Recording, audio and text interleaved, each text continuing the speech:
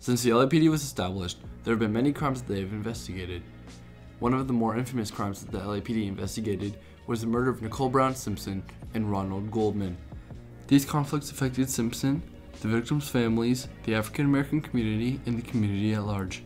When the dust cleared, the outcome of the trial set a seemingly guilty man free. Orenthal James Simpson, also known as O.J. Simpson, was a major celebrity in the National Football League. Initially, he played for USC and then was picked in the first round in the NFL Draft. He played for the Buffalo Bills from 1969 to 1977 and for the San Francisco 49ers from 1978 to 1979. After his retirement, he decided to become an actor. This choice kept him relevant in the media. Therefore, people were still interested in his life after his career. His reputation affected the O.J. Simpson trial, as people were appalled at the shocking allegations he faced in the courtroom. O.J.'s arrest began a series of conflicts during the O.J. Simpson trial.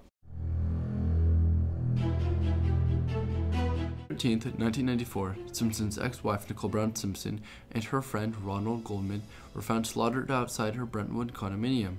O.J., who had flown to Chicago that same night, had to return to Los Angeles for questioning. Simpson was enraged that he was a suspect and, failing to surrender, began an infamous police chase in a white Bronco. During the slow chase down the 405 freeway, the trailing policemen were revealing to the department that O.J. Simpson is in this vehicle. One report says he has a gun pointed to his head, says he will not be taken alive, and wants to be taken to see his mother. While in the car, he spoke to the police by phone and threatened to kill himself and requested to talk to his mother. The police complied and followed him to his house to see his mother. He was arrested inside his house where the media could not see and was charged with 2 counts of murder.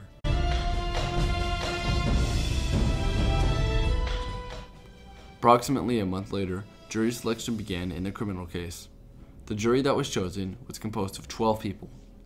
The jury was made up of 10 women and 2 men whose average age was 43, with the ethnic makeup consisting of 9 African Americans, 2 Caucasians, and 1 Hispanic. The ethnic makeup of this jury created a conflict due to the fact that many believed that the majority of African American people felt O.J. Simpson was not guilty, while a majority of non-African American people felt he was guilty.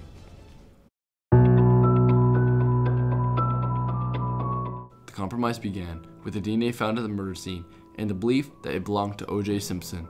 This created a lot of controversy and doubt from all of O.J. supporters.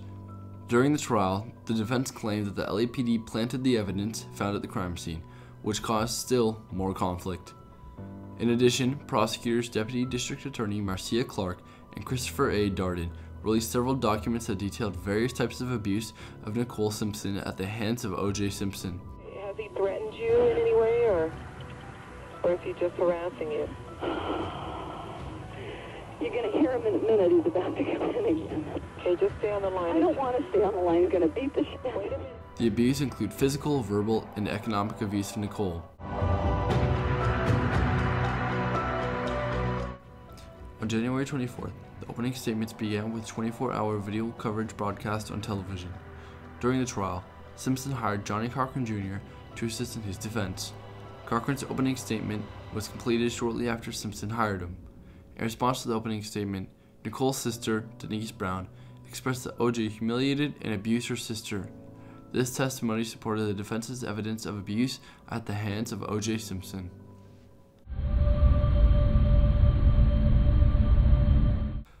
On February 12th, the jurors took a tour of Simpson's home and other key locations important to the case.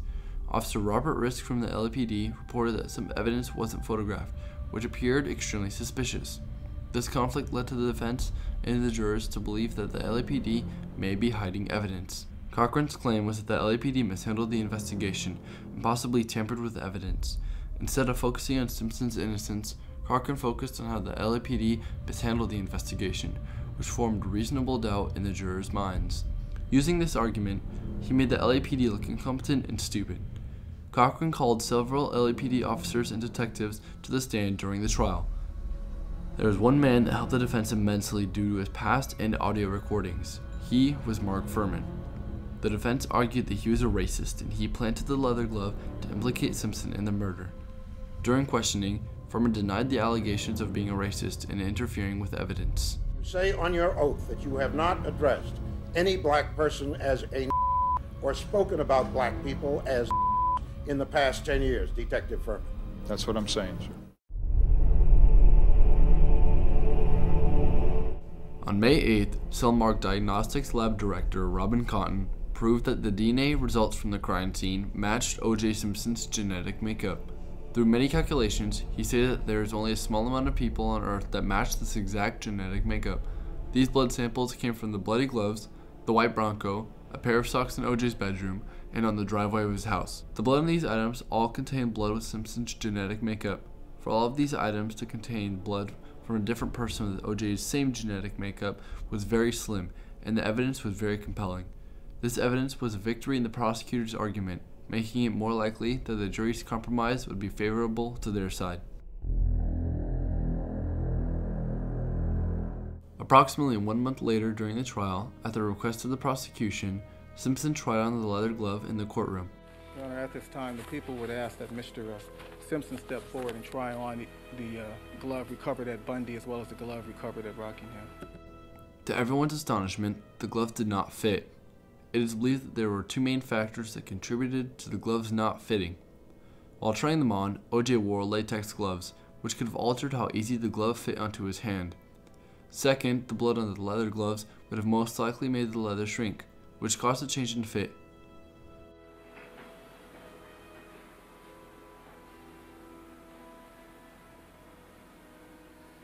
Due to these conditions, when Simpson tried them on, he showed the courtroom that they didn't fit.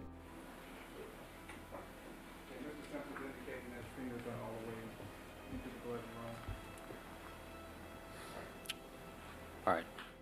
This is believed to be a pivotal moment in the trial because the defense benefited from it. The defense took advantage and began testifying that the DNA evidence was contaminated and that the LAPD may have planted evidence. Mark Furman didn't help the situation when the defense discovered recordings of Furman making racial slurs and offensive comments about an African American man, which damaged his credibility as an objective police detective. Anything for the first 5 or 6 steps. Why? At this point, Furman began pleading the Fifth Amendment, which only made things worse. Detective Furman, was the testimony that you gave at the preliminary hearing in this case completely truthful? I wish to assert my Fifth Amendment privilege. The main question that raised controversy was by Mr. Ullman, a member of the defense team, who asked, Detective Furman, did you plant or manufacture any evidence in this case? I assert my Fifth Amendment privilege. This implied that he may have planted or manufactured evidence because he avoided the question, raising suspicion. This also intensified the racial conflicts within the African American community, as well as between this community and the police. At the conclusion of the trial, both the defense and prosecutor made their final arguments to try to persuade the jurors to come to a favorable compromise. Marcia Clark shows data and stated that it was seemingly impossible that someone else murdered Nicole and Ronald due to all of the evidence shown. I don't have to say anything else. Ladies and gentlemen, on behalf of the people of the state of California, because we have proven beyond a reasonable doubt, far beyond a reasonable doubt, that the defendant committed these murders, we ask you to find the defendant guilty of murder in the first degree of Ronald Goldman and Nicole Brown. Thank you very much. On the other hand, Cochran attempts to persuade the jury by reminding them that the leather glove did not fit O.J. and said the now famous line, "If it doesn't fit, you must acquit." The jury deliberated on the evidence and came to a compromise in a very short 4 hours. The final compromise was that Simpson was acquitted on both counts of murder. Though the jury brought a compromise to Simpson's fate, a compromise wasn't reached throughout the community. The legacy of the O.J. Simpson trial left the African American community in shambles due to the racial conflict the Simpson case stirred. The community was torn on whether to believe he was guilty or not. Only O.J. Simpson knows. Orenthal James Simpson, not guilty of the crime of murder in violation of Penal Code Section 187A, a felony upon Nicole Brown Simpson.